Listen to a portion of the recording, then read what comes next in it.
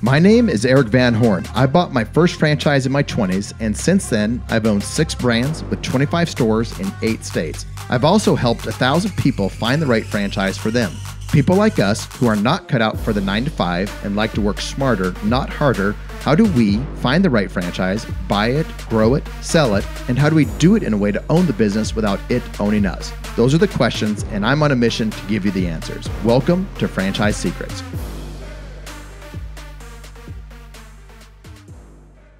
Welcome to the Franchise Secrets podcast. Eric Van Horn here with today's guest, Cameron Herold. Cameron has been in franchising from early on. He got his start in the painting industry, moved over to 1-800-GOT-JUNK and exploded that company with Brian Scudamore. He's written numerous books, Meetings Suck, Miracle Morning for Entrepreneurs, among many others like Free PR. But today we're going to talk about franchising, all kinds of things related to what's going on in today's world. And so Cameron's been on the show before. I love this guy. He's added so much value to me in my life and has helped me as a business owner. So I wanted to bring him on to help everybody out. When you were doing that little intro, I thought of something that I don't even know if you know, but I've actually been a franchisee for 3 years, and I was on a franchisor side twice in 4 different countries. So I've played the franchisee for 3 years and the franchisor a couple times, and I've coached probably 7 or 8 franchisors as well. So I've been around the space a little bit, and I understand what it's like to be a franchisee, where I think it's really, easy to be an expert on the franchisor side, but not a lot have actually stood in the shoes of the franchisee. So I get it. Oh yeah. And man, right now they're going through it. We got about 500 franchisees in this group, a couple of franchisors that are friends of mine. And question came up the other day about what they should be doing as they're getting ready to open and operate coming out of this. Because we've been preparing this group really well and to manage everything right now. But like, put yourself in the COO position. You're coaching a COO of a good franchisor. Yeah. What would you be doing? What would you be doing right now? I'm actually going to go back I'm going to go back to my franchisee position, because I was a franchisee in 1986.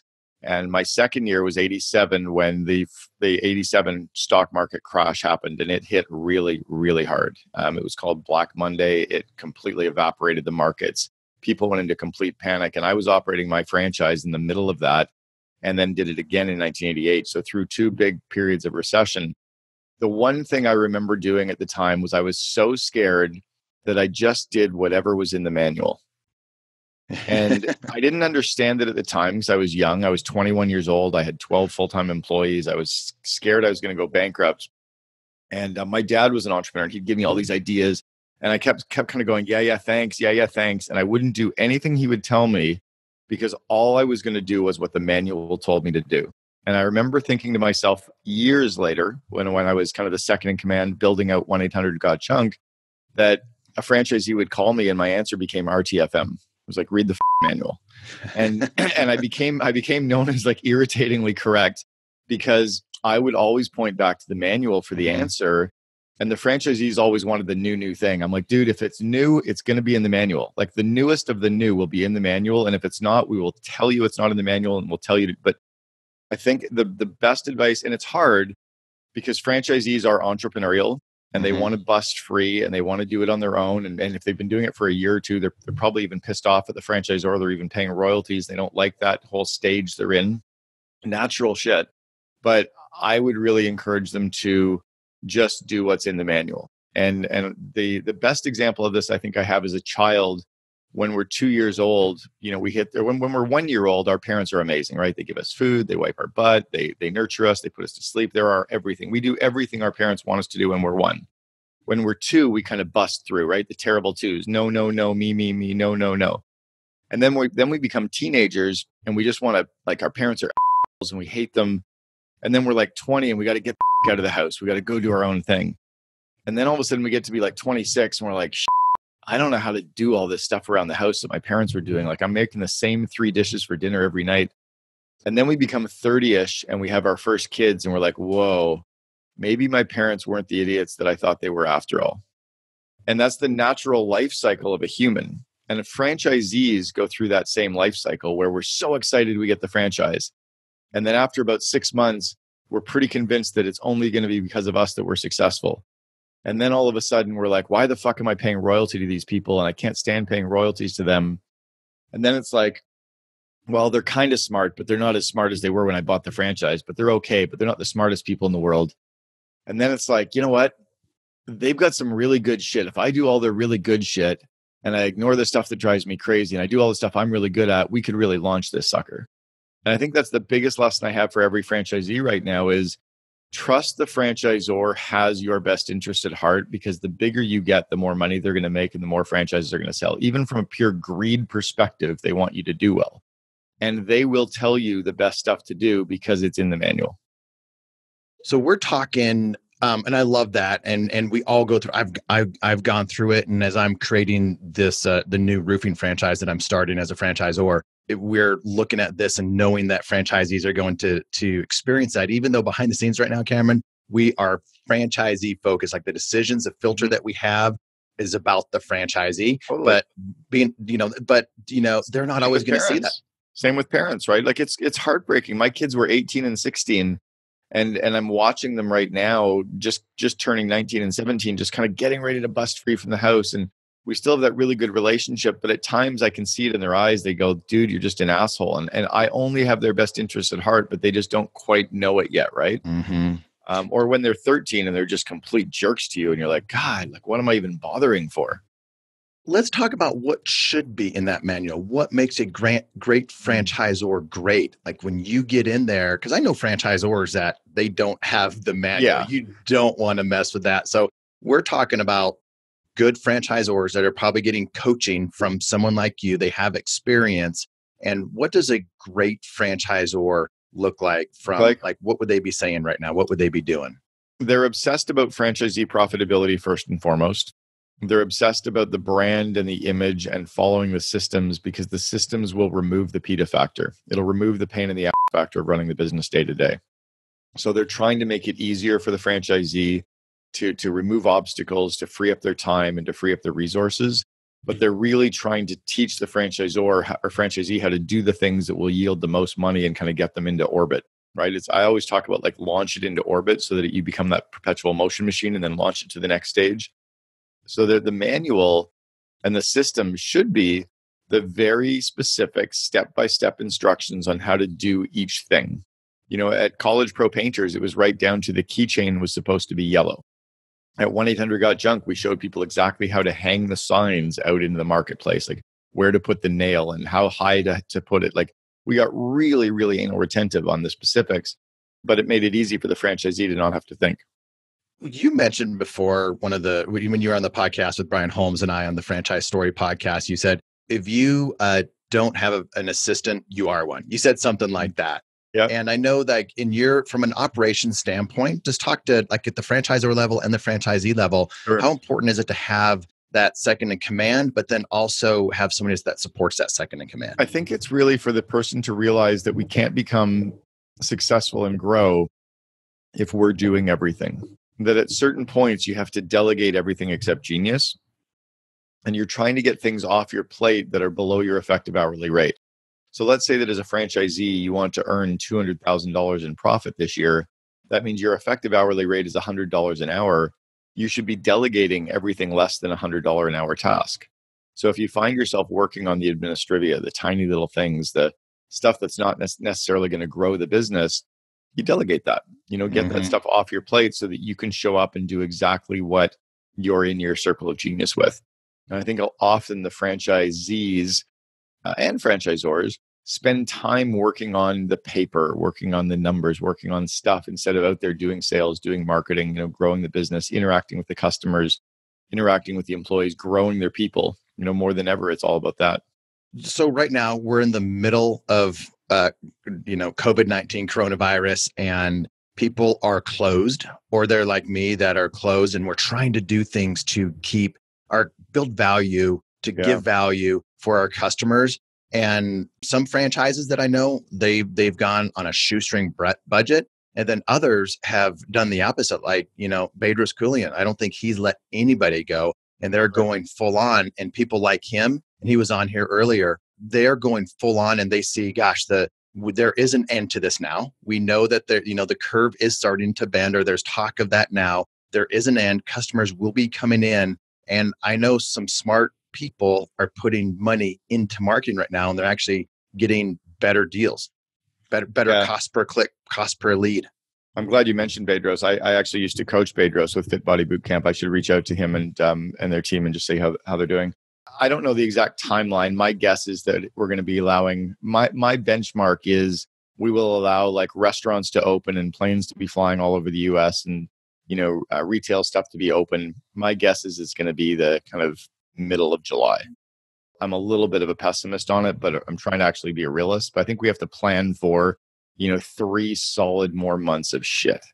That's what I've been thinking too. I mean, I've been I feel like I'm pessimistic, but I think I'm being more of a realist. And if I'm a month off in a good way, then that's incredible. I'd rather be pessimistic and wrong than pessimistic and right than optimistic and wrong. I have a client of mine who's based in Milan, Italy. So he's based in the center of the Italian hotspot. And we were talking 2.5 weeks ago now about what's happening there. We've talked every week now since. And it's just interesting to hear what's really happening there. And they're a full month and a half to 2 months ahead of us. And they're still in complete lockdown with no signs of letting up in Milan. So, if you think about, we really haven't hit the hot spots yet in the US other than Manhattan, probably, right? So so what should they be working on? For sure, one of them is growing themselves and growing their people, right? Anything they can do to grow their own skill set. Often when we're really busy, we don't have time to devour the content. We don't have time to reread the manual. We don't have time to watch the online videos. We don't have time to do online courses. Whether it's paid or free, there's a lot of information out there that you can be devouring right now to grow yourself. So I'd be dedicating an hour a day for you and your people minimum to grow your skill set as a leader, to grow your skill set as a business person, grow your skills around marketing, etc. You mentioned marketing. Right now, marketing is as cheap as it's ever been. I've got a client of mine who spends $5 million a year in marketing. And he went out to all the outlets that he purchases from, whether it's Google and Facebook and billboards and radio and TV. And he went to all the groups that he purchases from and he said, I'm doing one of two things. I'm either cutting my budget by 30%, or you're going to give me 30 to 80% more traffic and more impressions and more views for the same dollars I'm spending today. Your choice. Every single outlet came back and gave him between 30 and 80% more. So he kept his $5 million, but now he's getting 30 to 80% more. He was happy with his buys 2 months ago. Now he's tripping over himself with happiness. So big opportunity for him to be building a long-term brand. And he's going to come out of the gates really fast because he's locking down 6 to 12 month buys. What's that mindset? Someone that thinks Abundance. like that. Abundance? It's abundance. It's somebody who is not in a scarcity mindset. He's in abundance. Now, mind you, his business is also fairly operational, right? He's not in a complete lockdown where he can't operate. So my sister's company went from, about $1 million a month to zero because she runs co-ed intramural sports leagues and she can't operate at all. So she's got, 100,000 people playing in her leagues and she went to zero with a bullet, and she has to wait just like a lot of studios do to be able to reopen. So a little different. If you're in that space, redo your website, get the copy done, work on your SEO, start working on your press strategy, work on your creative, work on on getting your next year of content and creative all done. Build out all of the videos and blog posts into a queue so that you have, 50 videos done. You could actually walk in today, do 5 videos wearing this shirt, change your shirt, do 5 more videos, take off my glasses, do 3 more videos, put on a sweater, do 10 more videos. I could probably have 100 1-minute videos shot inside of a day, and all of those could be given to my team for the next year. And when we come out of the gate and I'm too busy to do videos, I use this time. So this is the time to be working on the business, right? Working on the content, on the collateral, building out all of your calendar, your budget, etc. SOPs, perfect time for all these great, SOPs. Great. Again, great time to be working on understanding your operating procedures or your playbooks, right? Whether you document things in Process Street or Suite Process or Google Sheets or Google Doc, whatever you're documenting your processes in. I think Michael Gerber said that best, right? Put all the systems in place as if you're going to franchise it, even though you don't necessarily have the intention to. Franchisee largely has a lot of those SOPs in place. What they should be doing is learning them and following them more, right? Mm-hmm. Moving towards, so it just becomes like you just do the same thing every day out of habit. I remember when my kids were young, I had 3 checklists for them. I had one at their bedroom door, I had one inside the bathroom, and I had one at the back door of the house. And before they'd leave for school, they had to go through each of the 3 checklists. And all of a sudden, after about 2 months, the one in their bedroom didn't need to be there anymore. They made their bed, they picked up their clothes, they turned off the light, they walked out, so I could take down that list. But they followed the list and followed the list and followed the list until it became habit. And that's exactly it. And that's what we're doing in our stores. And this people, if they're just, and too many people are in reactionary mode right now. So Cameron just gave a huge long list. If you're not doing everything on that list, just, take a clip of this and send it to your team and have them execute, because you should have somebody on your team that can execute this stuff, right? I mean, whether that's a virtual assistant, an assistant there, or your manager, but somebody you should be able to give this video to somebody and they should be able to look at that and go execute it. You mentioned marketing. Anyone who's listening should take a look, and you can probably find the name of it and link to it. Mike Arce from Loud Rumor created, I think, a 42 episode podcast about 3 weeks ago. Created all 42 episodes. It's free. And it's all of the content on how to move your studio to be an online virtual business during this whole COVID-19 crisis. And he's teaching you how to market it, how to move your clients there, how to sell, how to add value.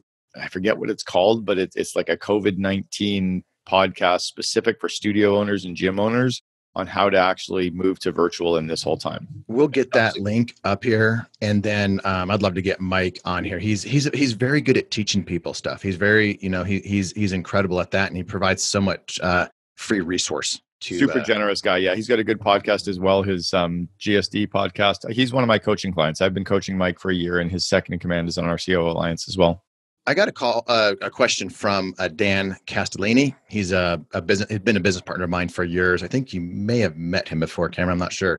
From a franchisor infrastructure, what should a lean franchisor infrastructure look like? Whether it's now, because a lot of people, let's say they laid off a bunch of people and now they're coming back, and it's perfect, Cameron, right? Because you hire back the people that you want. They should have been the only ones working there to begin with, but you hire back the people that you want, and now you have a lean, effective team.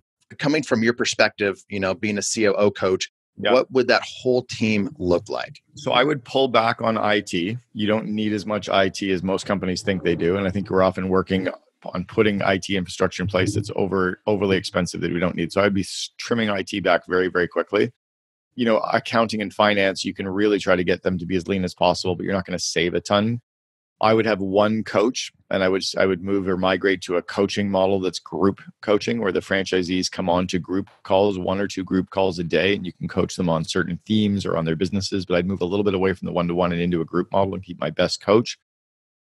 I would keep a PR person. I'd have a full-time in-house PR person who's pitching the media 1 city per week about the franchisees in the local marketplace and generating press coverage for them. I think it's huge leverage over spending money on marketing and advertising. So I'd trim that one back. I'd probably get rid of any of my graphic design people and art people, and I would outsource that if I needed to. I would outsource any of my buys. So I'd probably be stripping back marketing, because I'd just get it on autopilot and leave it there. And then anything around franchisee success, franchisees confidence, franchisees training. Like I would really be pouring everything into growing the franchisee skills, growing the franchisee success, coaching the franchisees, and getting PR for the franchisees. And once we get that PR, I'd share it on Facebook and LinkedIn and Twitter and drive ad traffic towards the press to drive more credibility. But it would be all about helping the franchisee be successful. And I wouldn't be worrying about adding any more systems for the franchisor at all. Makes sense. So franchisee coaching, you said group coaching. Would you, if you had 200 franchisees, would you have them all in just like a large 200 group, or would you kind of segment them out? I think the reality is, if you got 200 franchisees, 30% of them are never going to show up for anything anyway. So now you're down to 140. So you could probably split it into a startup group and a mature group, right? So now you've got 70 and 70. The reality is you can do group calls with 70 people quite easily, because half of them aren't going to show up for each of the calls. So you could probably go to 2 or 3 groups maybe.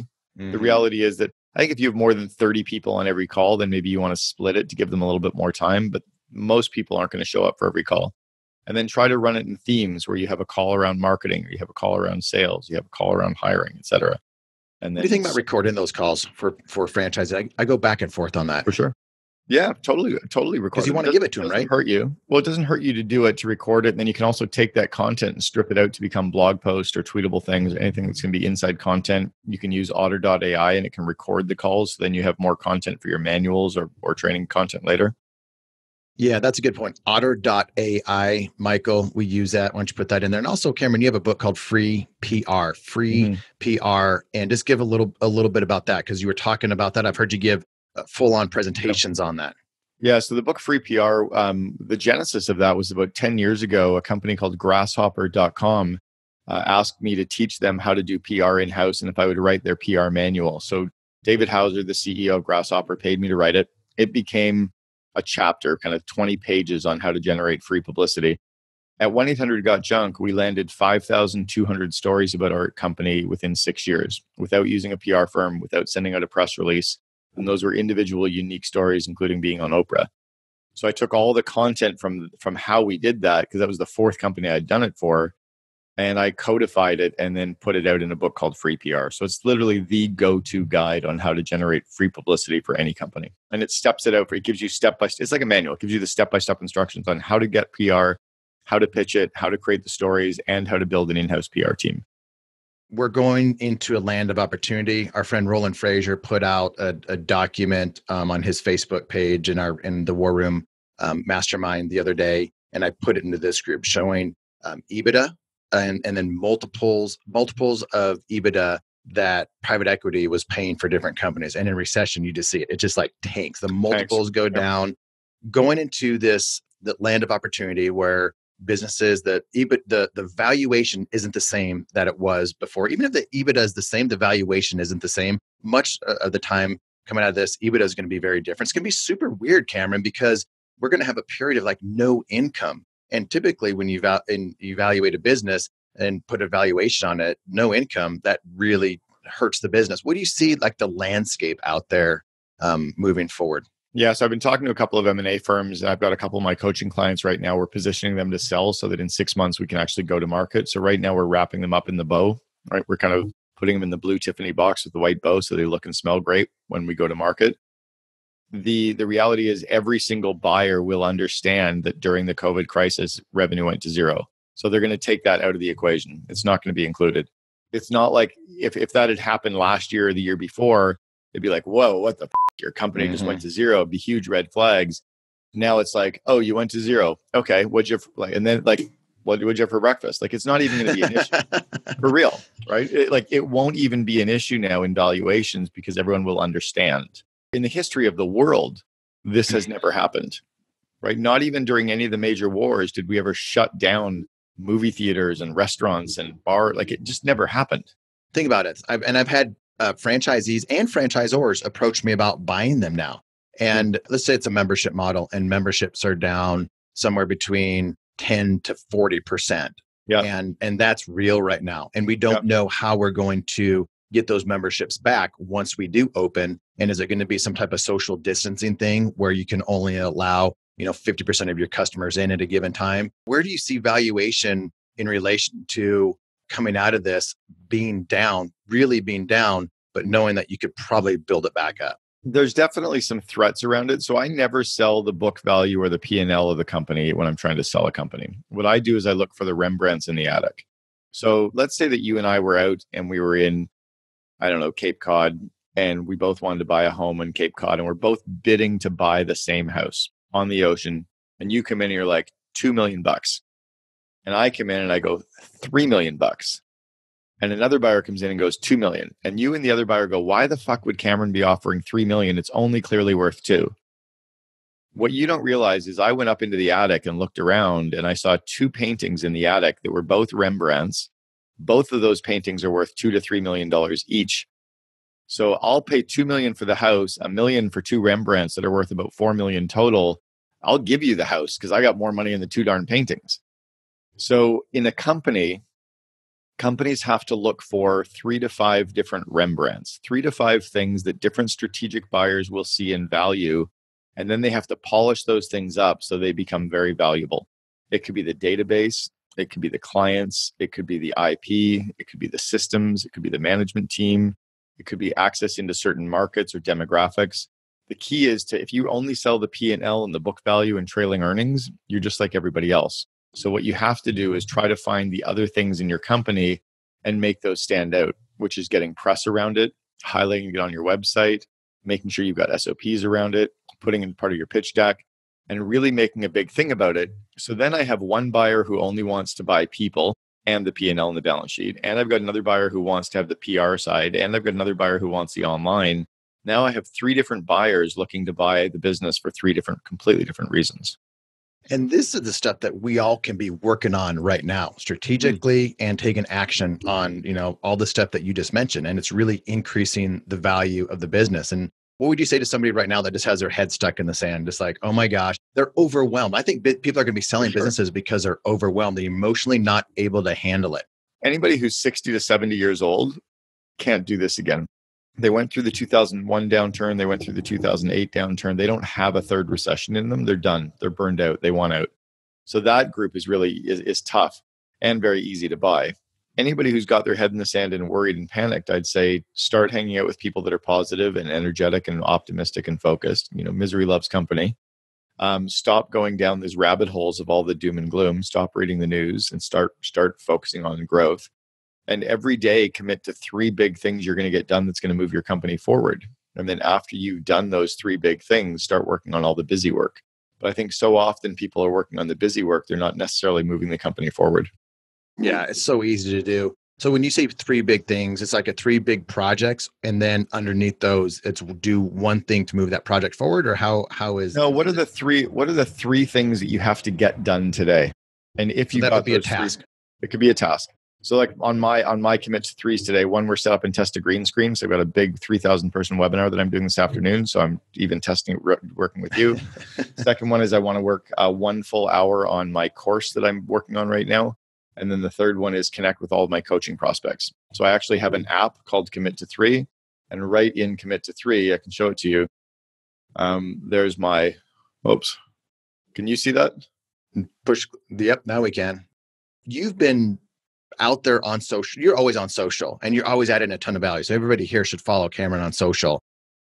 But I noticed one of the things that you did, and I sent a message to some of my friends. You said, I'm going to coach, I think it was 10 people for free. And your normal cost to do that, I think it was about $25,000 for 6 months or something around there. And you said, I'll do it for free. And you basically pay me if you want to, whatever value that you see in that. Well, and it caught my attention. Yeah. And I sent that to several friends of mine. And one of the franchises that I'm starting, Cameron, I'm like, I want Cameron to coach us. And I know it says free, but it's not free. It's value. So give us some, for everybody out here that is thinking about, they try to think differently. How did you come up with that?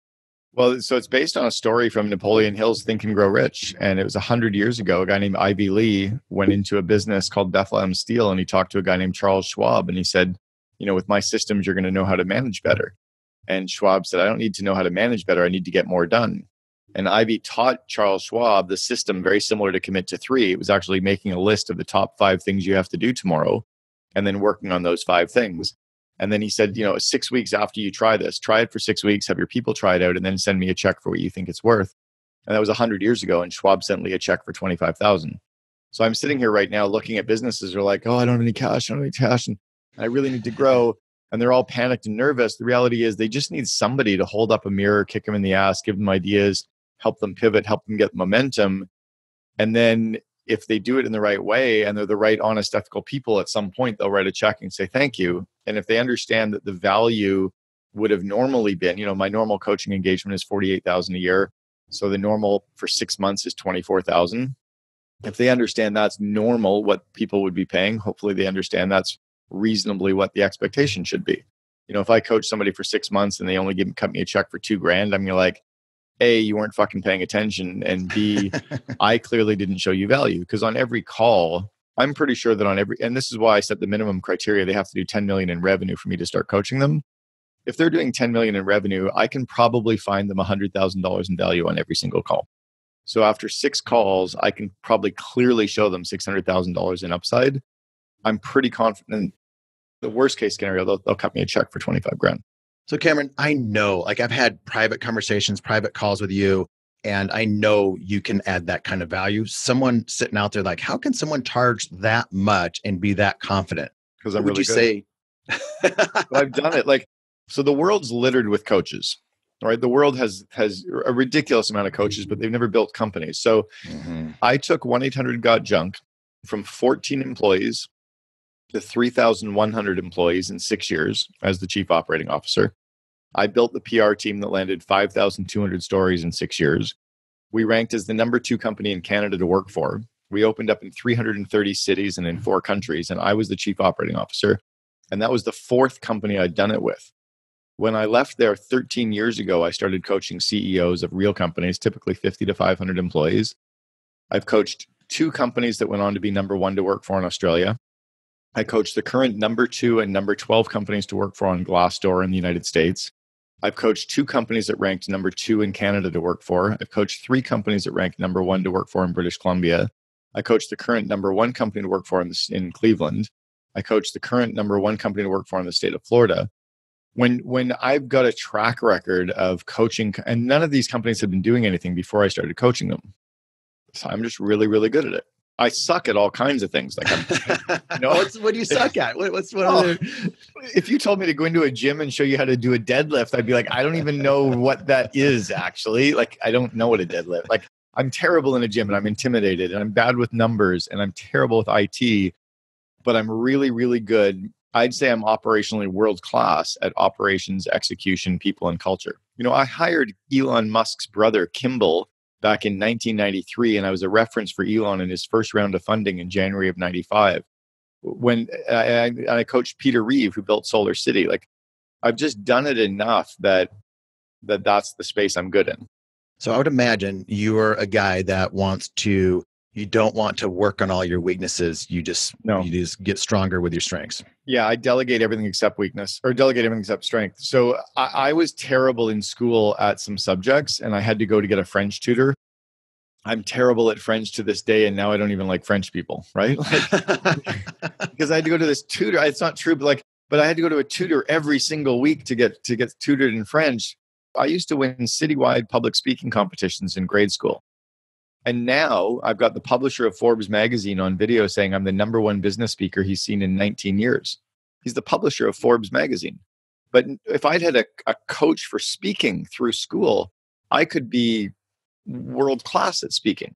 So that's what I'm trying to do now, is get coaching and be in mastermind groups around coaching, around speaking, and around building masterminds, which are the 3 real things that I do. So I'm around these. I mean, that's where when you and I met in a mastermind group. Yep, we met in a mastermind group. I'm now part of 100 MME, 100 million mastermind experience, which is a ridiculous mastermind group as well. I would not be where I am today if it wasn't for mastermind groups. And I've given the thought of creating a mastermind group for franchisees.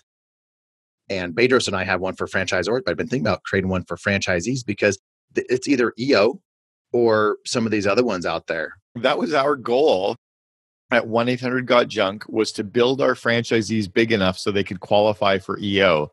When I left the company 13 years ago, we had 10 franchisees who were EO members. Now we have, I've been gone again 13 years. They now have 10 franchisees who are YPO members. So they're doing at least 8 million in revenue with 50 employees. We've all of a sudden turned our franchisees into these big business people.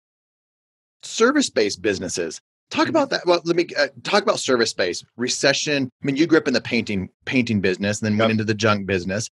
Auto body, house painting, and then auto body, and then junk. Yeah. People right now, they're looking at retail, and some are going to double down and do very well in retail as throughout this, and through acquiring better real estate and all that stuff. Others are going to want to shift from retail and go into service, just more recession-resistant businesses. What do you say to that person? Services, I like service businesses, but they're hard. I think all businesses are hard, but what I like about them is if you get the customer engagement right, if you deliver on your promises and create virality in your messaging, your customers will talk about you. Where I really like customer service businesses, if I can engage the female. And I need to say this so that people hear it correctly, but females never shut up in a good way. They share and they share and they share and they share their experiences. So as an example, let's say that, are you married? Yes. So if you and your wife went and stayed at a really nice hotel, yeah, you probably wouldn't tell anybody. And she would probably tell 10 people about the hotel that they stayed in, right? Yep. So if you can create an engagement strategy and messaging with the females, they will explode your brand for you. So that's why I really like service-based businesses where we can target the female. 1-800-GOT-JUNK, we only sold to the female about how lazy her husband was, and all she had to do was point, and we'd get his lazy ass. We'd haul it all the way. She's like, oh, great. Finally, the garage will be clean. And with painting the house, we pretended the guy made the decision, but we knew that the woman was the one letting us onto their property for the week to paint their house. At Boyd Auto Body and Gerber Auto Collision, we understood that every female feels scared and nervous going into an auto body shop or any kind of a car place. So we treated them friendly. We wore ties. We had white walls. We had clean floors. We had very female-friendly waiting areas.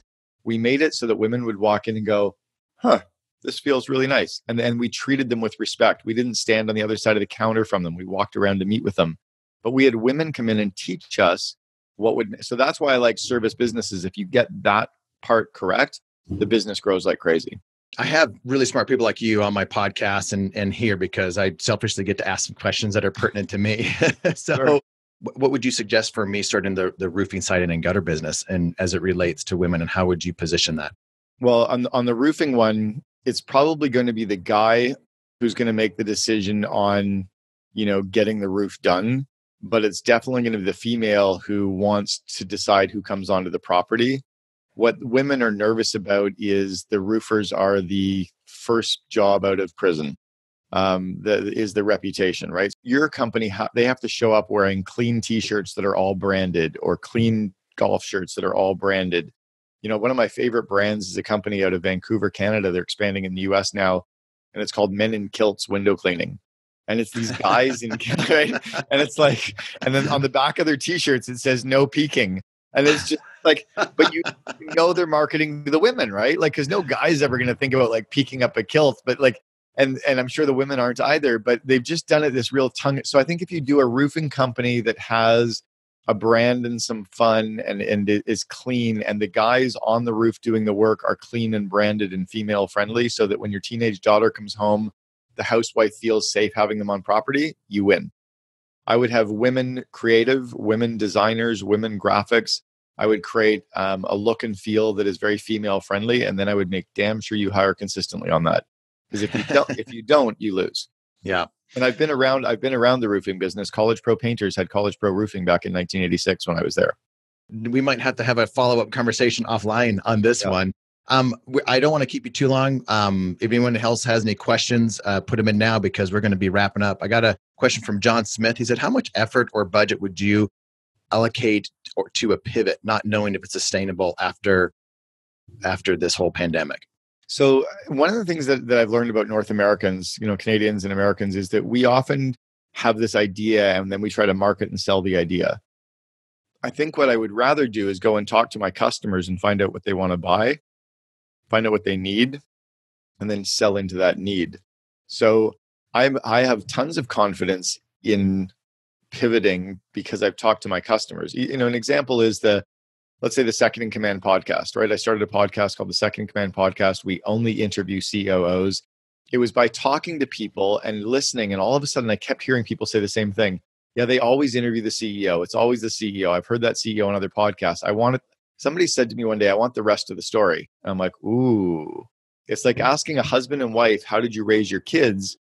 She has a very true story. He has a very true story. They're both different stories, but they're both true. So by listening to my market, I was able to create a podcast that targeted the Second in Command and the listeners to hear the other side of the CEO's story. And I created the COO Alliance because every mastermind group in the world is for the COO or for the CEO.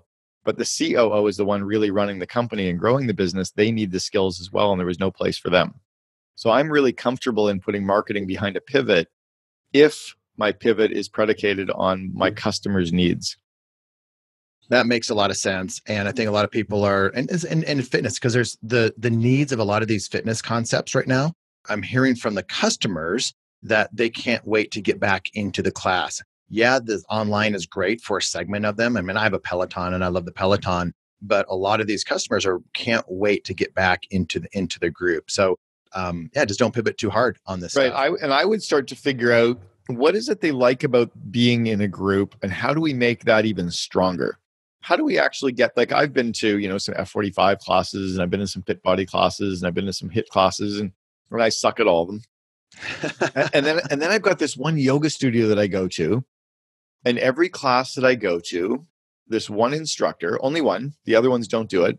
She makes you turn to the person next to you and wink at them and shake their hand and give them your name. So guys and girls are all looking at each other, winking, and we all laugh. And then we shake hands and we go, "Hi, I'm Cameron." And it kind of like breaks the ice a little bit. But she's built, you can see it in her class. The community is stronger. People are coming in and they're chatting with each other. And I'm like, she's building this loyal tribe.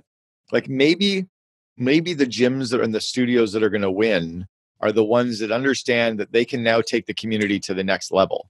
Yeah. Because I'll tell you, there's all kinds of people that have communities where you come in and then you leave and you still don't know anybody's name.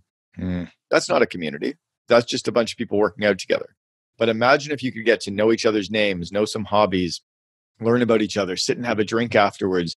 Maybe you run activities for that group. So now we can actually go on a pub crawl together with people from the gym, or we have like a nacho night I think the ones that win are going to be the ones that really turn the gyms and studios into a community where everybody knows your name, like Cheers, right? Where you actually know the names of all the other members. Then you win. And I think some are starting to do that now, especially with Facebook groups and smaller type things. Like what I wanted to do in the yoga studio that I own is just have more. I want to have my instructors and the people talking to each other in this Facebook group. And that way new members come in and they see that interaction, especially when they get into the studio. Anything else around creating community now or when they open? So I co-authored the book, The Miracle Morning for Entrepreneurs. And Hal Elrod and I wrote the entrepreneur version. So The Miracle Morning for Entrepreneurs. But if you go check out the Miracle Morning Facebook group, he's done an insanely good job at driving community and engagement in that group. He's done two things. In the first chapter of the book, it says, stop reading, go to the Facebook group, join, post what you love about the book, and compliment somebody on their first day. So now I'm like, I'll stop reading. I go to the Facebook group. I've done shit. I mean, like today was my first Miracle Morning, right? And then I see somebody else. I'm like, hey, good job on your Miracle Morning. I might never go back, but he's created a reason for me to go and to join and to high five someone else in the group. The virality and the engagement in his groups is really, really, really, really strong. Yeah, think about that. It's easy to put a post out there, and even in this group of the franchise tribe, until it starts to take on a life of its own, and everyone starts to get to know each other, and you just don't give content. You ask questions, and you do things to create that gamification. And it's not easy. So everyone should go check out Hal's group, and I've been around Hal, and he's just a fantastic guy. Came out of the Cutco world. And I know a number of people. Were you Cutco as well? I know I wasn't. A lot of my friends are. No. I'm like, everybody I meet from Cutco is amazing. I'm like, God, if you're Cutco too, this is crazy. They are. I've got a new friend in here, Ryan. We are getting ready to put out a sales training for franchisees in the beauty space and the fitness space and service space. Basically, we're going to get on and do a sales training for everybody because I've noticed this, Cameron. A lot of franchisors are not good at helping their franchisees do consumer-facing sales. You know who else you should have on your show is John Rulin. Do you know John Rulin? Oh yeah, John. Well, we text. We talk quite a bit, and we were on a call yesterday. John's fantastic with giftology. Yep, his Cutco guy. Yeah, he's great. And I was written up in chapter 1 of his book on giftology. But John and I met at a speaking event 15 years ago. And then he sent me this custom engraved knife that's still sitting 20 feet from me with my name on it. It doesn't have his logo. It just has my name. And every time I use the darn knife, I think of John. It's amazing. That's it. You guys, I think you're getting, if you just listen to this and pick up some of the stuff that we're talking about, even just the connections that we have, immerse yourself into a different world. I didn't know Cameron. I didn't know John. I didn't know anybody except for people in franchising. Until 3 years ago, I pulled myself out of the franchise world, immersed myself into the marketing entrepreneurial world, and paid a lot of money to do it. But the friendships that came out of it are just, it's amazing. Mm-hmm. Yeah, I agree. By the way, is when you're in one community, you think your network has really exploded. I think the key is to be in three. Find one that's in marketing, one that's in business development, one that might be in personal and self-help. And then your markets start to kind of converge. I always call it ideas having sex as well. You'll take an idea, like I'll take one idea out of the Genius Network. I'll take one idea from the main TED conference, and then I'll take one, and then all of a sudden they merge together and they become something bigger. I love it, man. Hey, I need to let you go so you can prepare for your massive webinar. And thanks for coming on and helping out the tribe here. Hey, you're welcome, Eric. Thanks very much for having me. I appreciate it. This was fun. Take care. Thanks for listening to this episode of the Franchise Secrets Podcast. Whether you're watching or listening, please make sure to subscribe to my YouTube channel and to whatever channel you're listening on. If you want my help with anything from buying a franchise to franchising your business, please visit franchisesecrets.com.